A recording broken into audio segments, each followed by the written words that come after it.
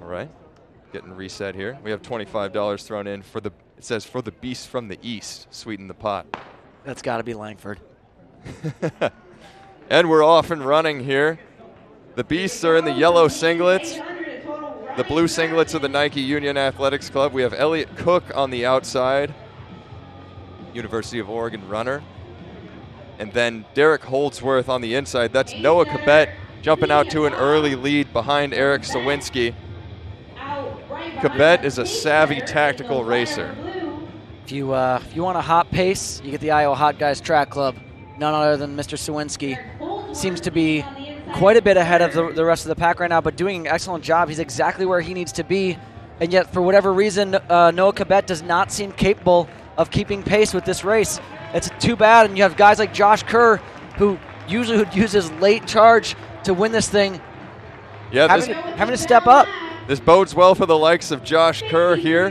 The pace through 400 meters, 53.03 for Josh Kerr, given the nod there just ahead of Noah Cabet, but Cabet retakes the lead, and we'll see what they can do over this second lap. It's Cabet still out in front, and can Josh Kerr get by him? Cabet gives a surge down the back stretch as they approach 600 meters, and they are flying, and the two are separating. It is 1:19 with 200 meters to go.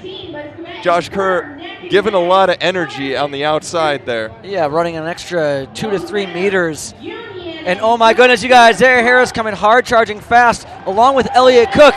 There goes Josh Kerr, the 1,500 meter man, and a slew of Brooks Beasts with him. But look at Devin Dixon on the outside. Can Devin Dixon take it from his teammate Josh Kerr? I don't know, we'll see. Josh Kerr takes the win.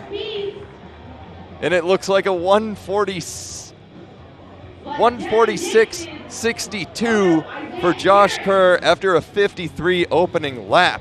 So 53.53, and it is Brooks Beast 1, 2, 3. I don't know what happened. Noah Cabet got out in front of every single other athlete in this field and looked intent on being the man behind Eric Sawinski.